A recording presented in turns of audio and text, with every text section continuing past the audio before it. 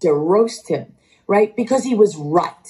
Because what he was reporting was true. Because the Open Society Foundation, through the National Endowment for Democracy, and all of these other fake NGOs that are nothing more than brown shirts and SS rolled into one, were running their radical policy through the United States Embassy, through USAID, using our tax dollars to slit our own throats. Now they're covering their tracks in Ukraine, not just hiding all the evidence of, John Kerry's son, Biden's son, Nancy Pelosi's son, Mitt Romney's son, by the way, who is as disgusting as the rest of them.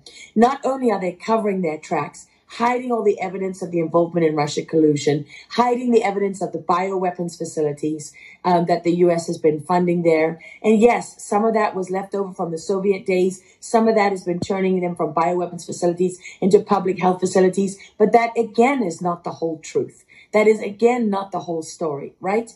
So they're covering their tracks in Ukraine. They're hiding evidence. They're exploiting the Ukrainian people to do so. Nobody is trying to de-escalate. They've got this moron as a leader who is, was an entertainer, who was obviously selected because he's out there in